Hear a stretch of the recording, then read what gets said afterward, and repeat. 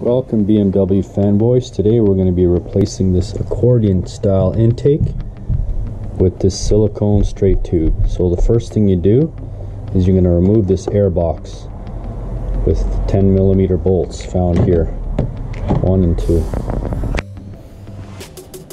Next, with a pick, remove the map sensor by lifting up this piece here and pulling out. Then you want to pry these tabs open, but still it's tight clearance. So what I'm going to do is I'm going to remove these front screws, 2 here, to remove this air intake so I can pull this out. And don't forget the hose clamp there, you want to loosen it. So once this front intake is removed, it comes out from the front here intake, air box I should say, and that hose clamp, loosen it, and the air box pulls out. Now we have access to the accordion hose we want to replace. So what I'm going to do is remove that hose clamp in there,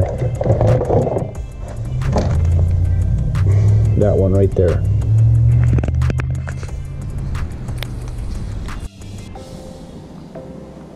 So the next thing you want to do is cut this tab here, because that fits on the old hose and your new silicone. You don't want that interfering with the new silicone hose.